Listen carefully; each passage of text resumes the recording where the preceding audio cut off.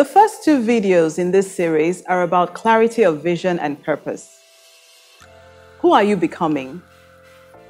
What are you committed to creating in your life? What future are you living into?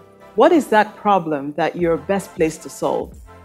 These questions are at the core of what our purpose is. Life is a constant process of change. Every new day, every new month, every experience, every challenge.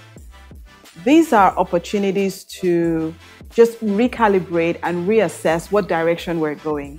It's important that we're clear about what our purpose is, because that really sets the tone and shapes the direction of our lives. There's a saying that if you don't know where you're going, then it doesn't matter what road you take. Some people get stuck because what they're directing their energy to is not aligned with what they're being called to do. One question I often get asked is, how do I know what I'm to become? Another way to say this is, how do I know what my purpose is? There are three questions I find very effective in getting to the heart of what your purpose is. The first is, what are you passionate about? What are you energized by? What is that thing that you do even if you're not getting paid? What do you love to do? The second question is, what change do you want to effect in the world? Where do you see a need that should be addressed? Perhaps it's a product that needs enhancement or a cause that you want to advocate. The third is, what are your strengths? What are you good at?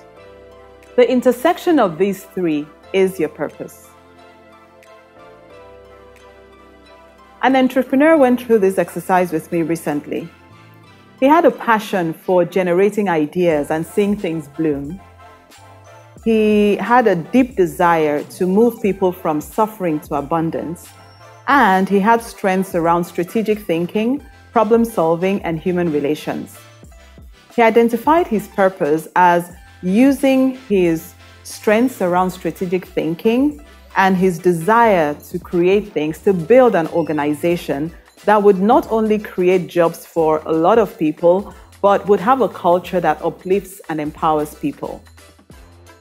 I invite you to take some time to reflect on these three questions, get in tune with what your purpose is, let that clarity help to bring energy into the present moment.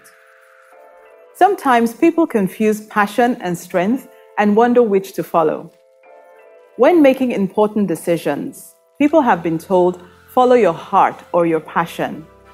There's another school of thought that says, when making important life decisions, go with your strengths, because you may have a passion for something, but if you don't have the skills, then you're not likely to do very well. I would say what's needed is balance.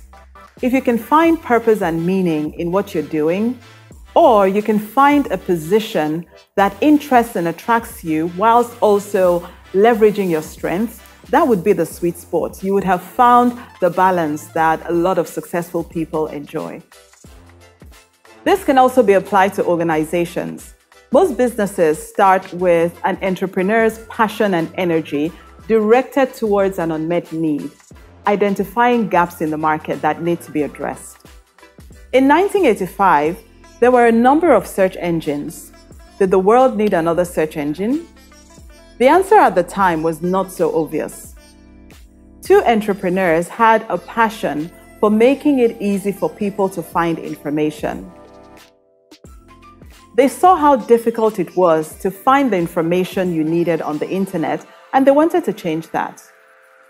They had skills around software design and development. Leveraging those skills, fueled by their passion to make it easy to find information, the company we now know as Google was born.